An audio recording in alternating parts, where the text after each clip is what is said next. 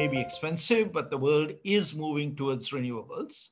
And in the case of Sri Lanka, of course, non-renewables not being locally produced, we also have a import or trade balance problem that is derived from the import of petroleum products as well.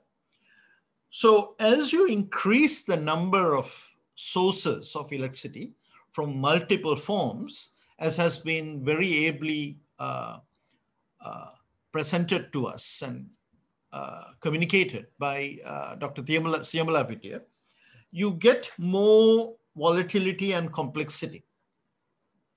So what is something that can reduce or can help manage volatility and complexity?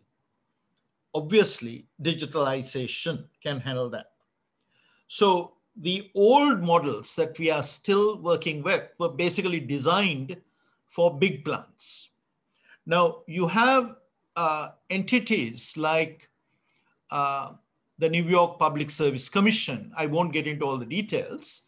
The state of New York regulator, who's putting out documents about how to reconceptualize a network that will be more resilient, where we don't think of big producers on one side, big suppliers on one side, and we don't see these fragmented pure consumers on the other side.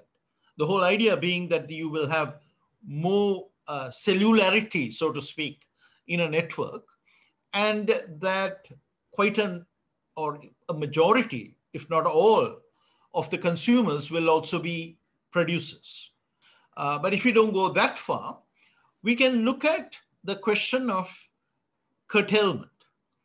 Because right now, in a lot of countries, the renewables have to be cut from the system because we need to, as Tilak correctly pointed out, supply and demand must always match.